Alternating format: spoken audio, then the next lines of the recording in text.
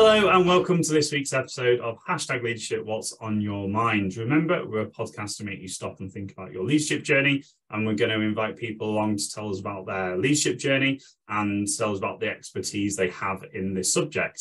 So if you haven't already, make sure you subscribe to our YouTube channel and make sure you follow us on your podcast provider. So today we've got Andy. How are you, sir? Yeah, I'm good. Thank you very much for having me on. I'm all good. Yeah, it's a pleasure. And just to put, this is the last episode of 2022. So it's a bit of an honour to have the last episode. And we've only recently met.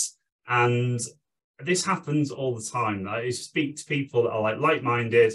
You tick lots of boxes in the conversations I like to have around leadership. So we've got the sport and the business and also sort of youth development and talent acquisition. But we'll go into that. So as I hit the 20-minute timer, could you introduce yourself for the people who don't know who you are and tell us a bit about what you do?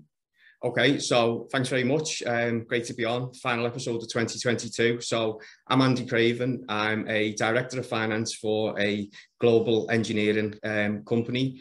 I'm also the under-12s RTC women's coach for Everton Football Club.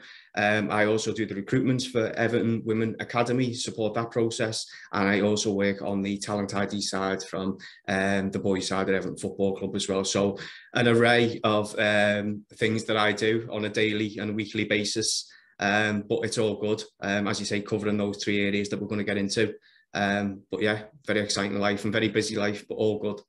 Exactly. And again, we nearly fell into a trap. We were having a conversation before we jumped on and we were chatting away like we did when we met a few weeks ago. I was thinking, right, let's stop, let's record the episode. And then so let's try and get it all into 20 minutes. So yeah. #leadership, what's on your mind? What comes to your mind when you just hear the word leadership? I think leadership for me is about 100% being a good person, 100% being authentic, your values and your behaviours in terms of integrity and then playing out in your daily life.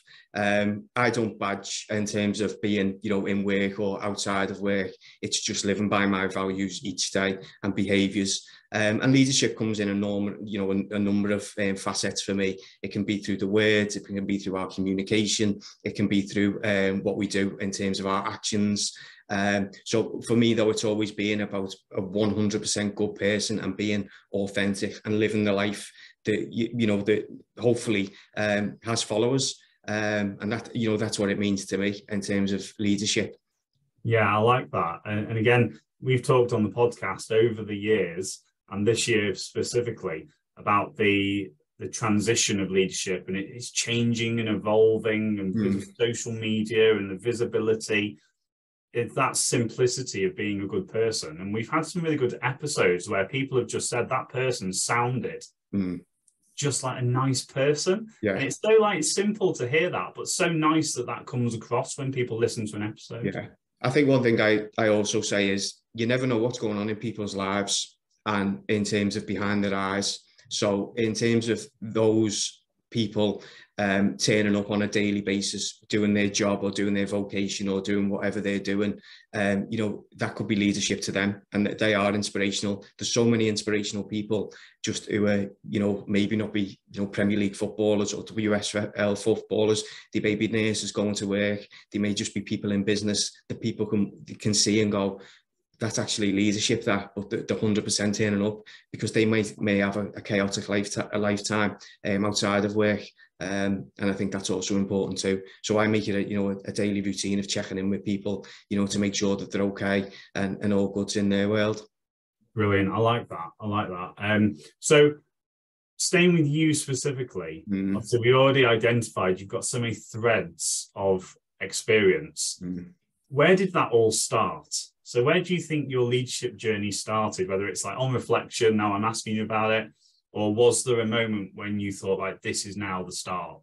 I think coming onto the podcast and thinking about it, I think I've always been interested in never-ending improvement and leadership. I think I got given a book in 1998 called Awaken the Giant Within by Tony Robbins, and he had a little saying, Carney, which was constant and never-ending improvement. But in terms of my leadership journey, if I can just share a story with you in terms of where maybe a light bulb moment or it happened, is in 2007, myself and my wife, Andrea, who we been together since 1994, got pregnant and we're due to have our son. So normal pregnancy, everything went, as planned, delighted. But at the 8th-month stage, coming up to the 28th of December 2007, got a phone call from Andrea to say, I've been for my scan, they can't hear the baby's heartbeat. So we frantically rushed to hospital, and we stood in a room with a doctor who advised us that, the baby was no longer with us at the 8-month stage. So we were sent away from the hospital at that point, and came back 2 days later for Andrea to have a normal birth in terms of 8 hours of labour. And if I can ask yourself and your listeners, Lucas, our stillborn son, was born to complete silence. Now, if I just ask you to just hold silence for 10 seconds, that is something you should never, ever hear when a baby's born. So at that point, our life was well turned upside down in terms of my life as a husband, trying to be there for my wife. We were grieving on what we were going to be doing, not on actually having memories. Yeah. So the reason for sharing that story with you is that then at that point, someone said to me, if you can deal with this and get through this, you can deal with anything, ultimately. Having to bury your own sort of, stillborn son. So that stuck with me. And now, while I haven't actually got through it, it's with me every day. It's with Andrea every day. You learn to cope with it. That then sparked a light bulb in me where I wanted to become a governor of Liverpool Women's Hospital, and actually got a job at Liverpool Women's Hospital to support and help the environment that had helped us go on to successfully have Cayden, who we've now got, who's 13, and everything's fantastic with him, which is all good. So there's a positive. It didn't work out for me from Liverpool Women's, so I had to leave the business. And that was my sort of light bulb moment of, listen, this is your chance now to step up. You've dealt with obviously a stillbirth. You have been into a job that hasn't worked out despite me so being emotionally attached to it. So at that point, I then went and got a job as an assistant director of finance for a construction company and started to learn even more about leadership, really honing in on my values and behaviours of honesty, integrity, accountability, support. And then the journey just started from there. Ultimately, we went on to have Cayden. Cayden started playing football at the age of 5. I started coaching the team. As I was coaching the team, I was asked to be a referee because we didn't have a referee. As I was being a referee, I was approached by Everton Football Club to be a scout. I started being a scout. Within a couple of months, I've been promoted to a scout coordinator and talent ID. Then I got approached to coach the under-12 girls. So all these things, in terms of my overall leadership journey, I pinpoint to that fateful but vital day when obviously we got that such traumatic news, because ultimately if I'm having a really tough day, I do reflect on that and go, you know what, if you can deal with that, you can deal with anything. And that built a resilience in me that, as I say, it's always with us, but it helps me on a daily basis. Yeah, thank you so much for sharing that. And again, that only meeting you once and knowing all the stuff that you get. I love hearing the purpose and the drive behind people. Yeah. And again, that you alluded to that about knowing what's behind people, what the driver is, and the storytelling that can help yourself, but it also can help others. Yeah. And I think that's really powerful. So thank you for. Can you tell us a little bit about, because of all the stuff you get involved in, and I said at the start, I love the sport elements, how we bring it in, high performance. I love the business element because that's where we operate and we bring the stories crossing over. In your experience, what have been the similarities, but also the differences between leadership that you've seen in sport and leadership that you've seen in business? And I know that's a massive question. There's probably loads of stuff. But if you were to pinpoint a couple of things that you've seen or have been the light bulb moments for positive or negatives, what would they be? I think that for me, the main one that jumps out in terms of the similarities is the resilience of people in business who, we've been through COVID, we're going through Brexit at the moment. There's challenges now in terms of the cost of living crisis. And you see so many people who are resilient in business, who are making really, really tough business decisions for the greater good. And that for me is leadership. spin that into the football world or into the academy world, the resilience I see in some children and some kids when a goal goes in, or when they go from an injury and they just turn around, pick themselves back up, and the mentality is second to none. And it's the resilience, ultimately, the two key things. Obviously, there needs to be that sort of technical and the skills and abilities in both worlds.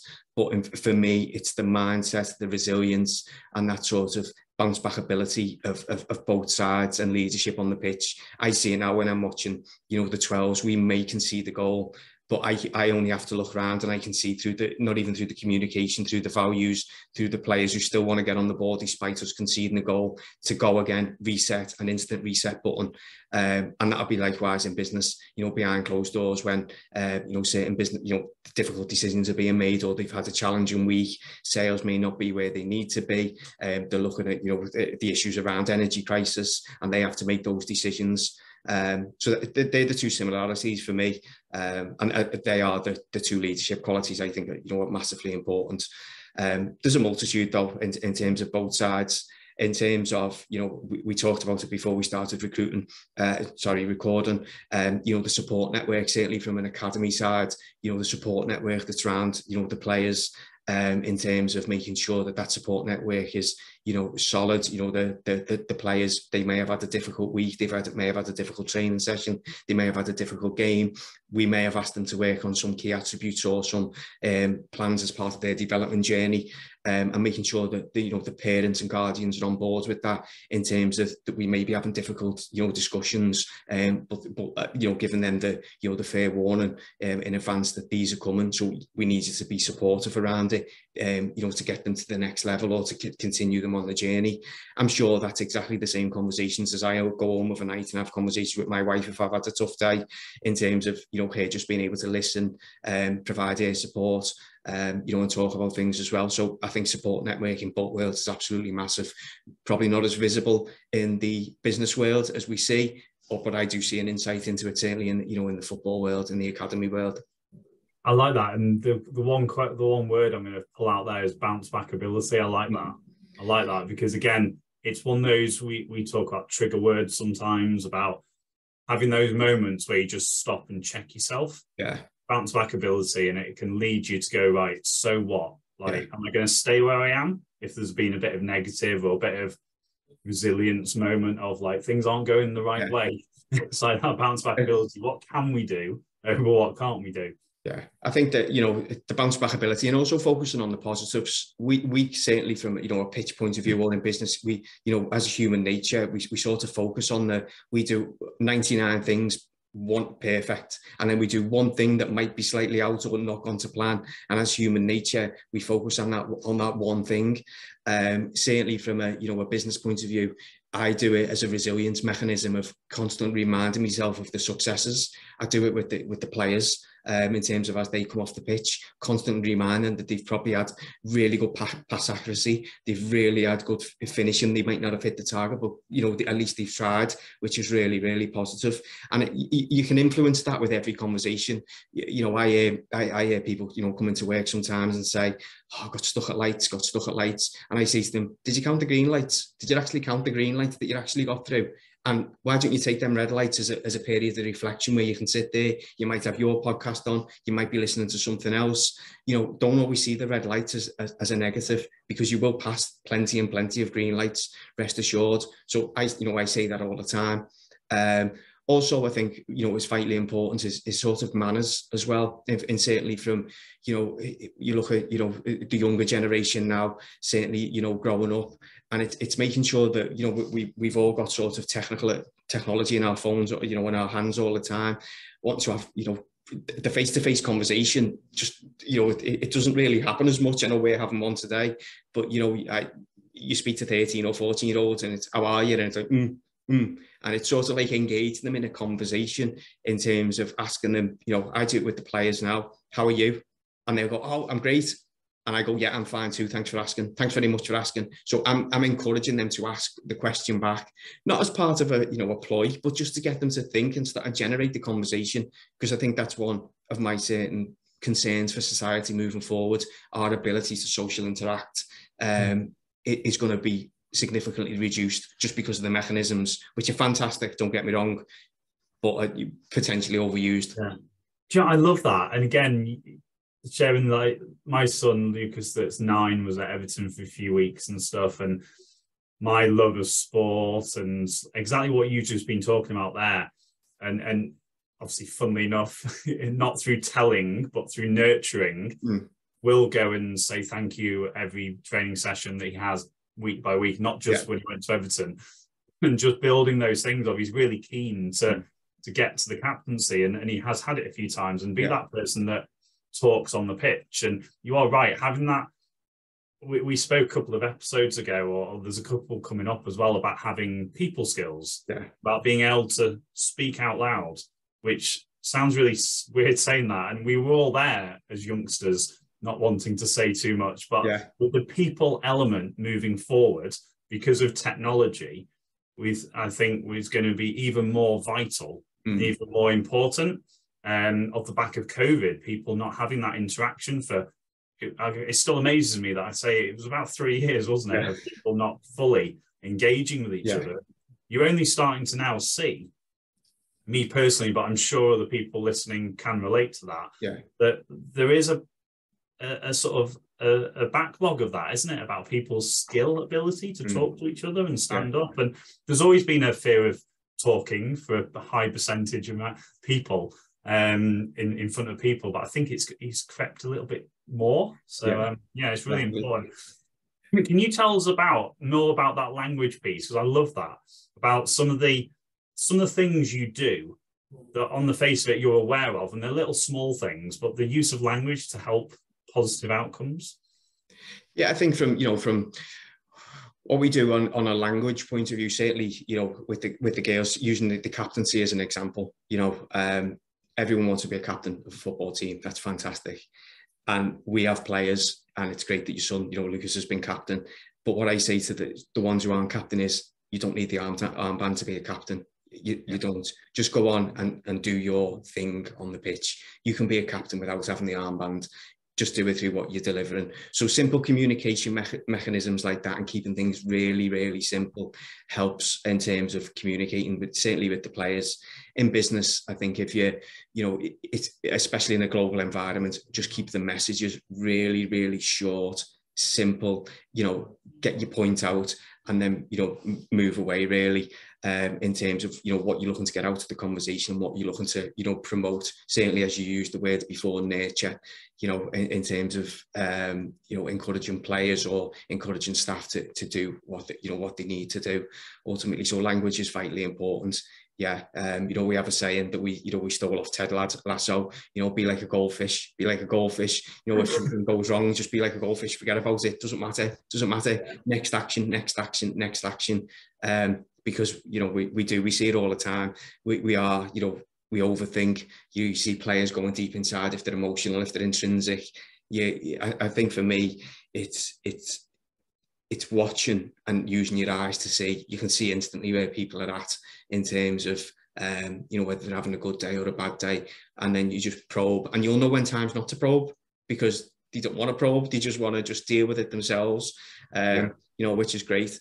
But I think, I see certainly from an academy point of view and a talent ID point of view, I see some, players turn up and they've got an unbelievable mindset, resilience, and just driven will to win that's within them themselves. And it's really fascinating to see. And you see the fascinating ones in the turnarounds when you have I won't be disclosing any, confidences here, but we've had conversations with players who may have not been, at the top of the group, to say, you just really need to work on this side of the game or that side of the game. And it's interesting reaction. Their reaction is either, I'll take it on board and I'll go away and work on that, I value your opinion. And some of them players then fly, and it's unbelievable, the transformation going from where they weren't to actually where they are. And then some players, sometimes not in the current environment, might go away and go, I know it all, and just carry on doing what they're doing. And that goes into the open and closed mindset, isn't it, of, Carol Dweck and that side of things. And again, it's vitally important. So from a language point of view, I think it's just making sure that you keep your messages concise and knowing your audience, certainly when you're talking to players, and keeping it really simple, because awesome. I like that. I've got one. I'm trying to squeeze in another question. We've got a couple of minutes left. So sticking with the business side of things, we know that technology is a big part of it. Hybrid working is a big part of it. We're not in the room with the people in the business anymore, especially on a global audience that you're working with as well. What sort of things are you consciously aware of that you do or the business does to keep people engaged, keep people on the leadership journey, and keep that people development going forwards? Okay, so what we do, obviously our clients are all over the world, so most of our meetings take place, over different platforms, Zoom being one of them, and Teams. I think from a people and a staffing point of view, what we do is we have business support days where we're all on site. So we make sure that everyone's on site for those particular days. And I sort of reach out to my team on a couple of days, a week basis, making sure they're okay, just simple check-ins. We have a mentoring program, which we mix around across the leadership team. So someone in my finance team wouldn't just necessarily just be a mentor, have me as the mentor. What they would ultimately do sometimes is they would speak to the chief commercial officer, or they might speak to the chief exec officer as part of their mentoring journey. So they get a holistic approach to the overall business. But I think for me, certainly, in the massive increase of, mental health, I think it's important, those check-ins, how are you feeling? And being able to, deeply knowing the people who you're working with, because asking someone how they're feeling or are they okay, understanding when they say, I'm fine, whether to prod, as I said before, or probe, or whether just to back away. And that comes down from knowing your people ultimately and being sincere when you ask that question. It's not just a throwaway question. So from a global point of view, as I say, where we have to, we do go to the countries that we need to be in and have them face-to-face conversations. But mainly we do them over Teams, but we check in with our staff all the time. It's vitally important, the mental health side. Awesome. Excellent. Thank you, Sam. I'm glad you got that in the end. And again, when you're saying about that almost like double check-in, I've had that happen to me. Like someone said, are you all right? I was like, yeah, I'm all right. And they asked me again. It was like, actually, no, I'm not all right. Yeah. and then I've had the opportunity to do it to others, which is, I see it as a privilege. And it's okay to have those conversations. And it's okay to not be okay, isn't it? And it's okay to creating that sort of vulnerability environment where it can be trusted and closed. And if you need to get upset, and just share where you're at. It's not going to go out to the room. No, it's vitally important. Yeah, definitely. So a great way to finish the podcast and a great way to finish this year's episodes as well. I can't believe it. It's amazing. We were chatting a little bit about where the podcast came from before we jumped on, and it's another year done. And we're going on even better next year. We've got some amazing guests coming on. So next week's episode is really celebrating this year. We're going to put out the top 10 of this year. Just to give, and the only reason we do that is the people that are new to the podcast, it gives them 10 just to go to. And honestly, 9 times out of 10, I get actual feedback from people who are going, I've had those 10, I'm on the net, I'm having everything now, we're consuming it all. So, Andy, thank you so much for your time today. Ladies and gents, if you enjoyed that, please let us know which elements you can relate to, which bits you can add to your leadership journey. Make sure you subscribe to the YouTube channel. Make sure you follow us on your podcast provider, and have a fantastic Christmas. And we look forward to sharing even more insights into next year, 2023. Sounds weird saying it. Andy, thank you again. Thank you. Thank you very much for having me on. Fantastic. And we'll see you all next year. Take care. Bye.